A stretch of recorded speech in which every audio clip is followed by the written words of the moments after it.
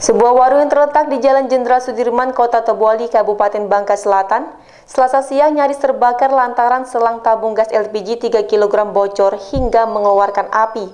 Insiden tersebut sempat membuat pemilik dan warga sekitar panik karena api yang keluar dari tabung gas tersebut sulit dipadamkan.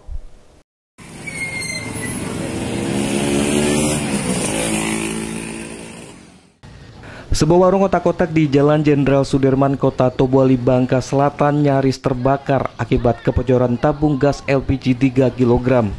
Insiden yang terjadi pada Selasa 10 November 2020 tersebut spontan membuat warga yang ada di seputaran warung panik.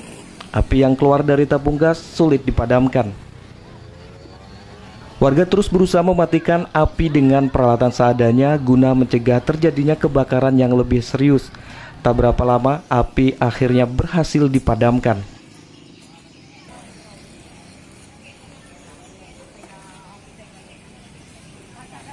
Yang tadi ada kebocoran di selang, kali api keluar, jadi gas itu mau membakar si papan itu, jadi saya tarik keluar sini pakai besi, itu kami padamkan pakai kain yang basah, kasih pasir, itu kami putar itunya sebabnya. Bang, ada kerugian ya bang?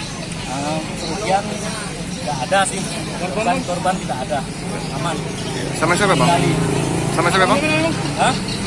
Saya nama Denny dari sini bukan kita. Mendengar kejadian itu, satu unit mobil pemadam kebakaran dari Satuan Damkar Bangka Selatan langsung menuju lokasi kebakaran. Namun setiba di lokasi, api sudah berhasil dipadamkan oleh warga yang menyaksikan kejadian. Jajaran pemadam kebakaran Bangka Selatan menghimbau warga untuk berhati-hati dalam menggunakan tabung gas LPG.